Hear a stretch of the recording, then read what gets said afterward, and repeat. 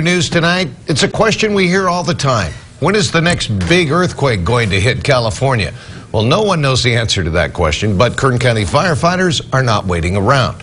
County Fire holding a training day at East Bakersfield High School this morning. Several stations practicing how to react to emergency situations arising from an earthquake. Fire engineer Andrew Freeborn says this training helps firefighters understand just what could happen when a real earthquake hits.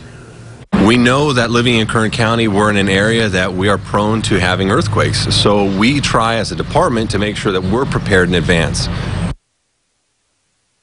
Freeborn recommends that all families plan escape routes from their home and have pre-packed go bags on hand should an earthquake hit.